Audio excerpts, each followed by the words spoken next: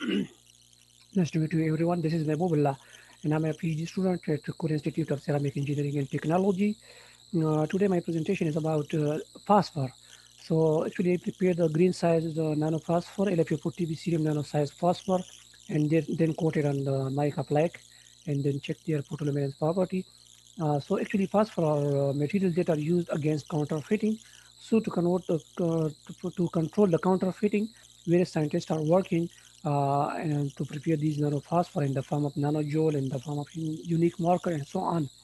In my case, I prepared nanophosphor by sol gel process, and these nanophosphor are easily converted into nanojoule and finally converted into coated into ceramic flake, mica flake type material.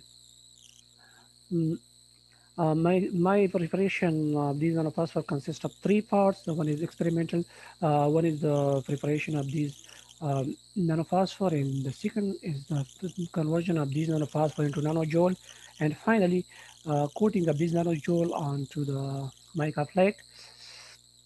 And also synthesis procedure. Actually, the phosphor was prepared by Solgel's process, is we can see in this in this synthesis. This is the synthesis of these phosphor. So the coating mechanism consists of the mica flake, and so the mica flake is coated by these lanthanum phosphate serum nanosized phosphor, and after coating, a green luminance property was obtained.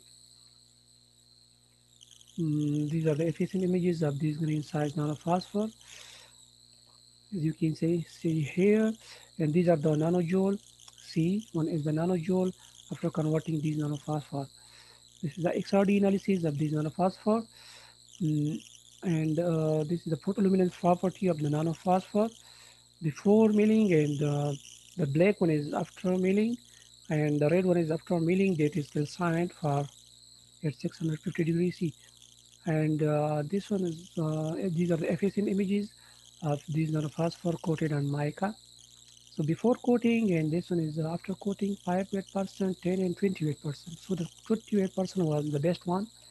This is the XRD analysis of these nanophosphor coated on mica. This is mica, and this is mica coated with nanophosphor. And this is the photoluminescence property of these nanophosphor before calcination, and this one is after calcination. That is coated by 28%.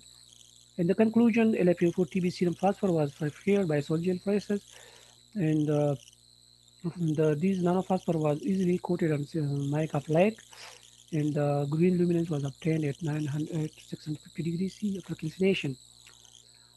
So the phenomena of these nanophosphor was improved after calcination, and finally we concluded that this nanophosphor after coating on mica flake may be a good candidate against counterfeiting. Thank you so much.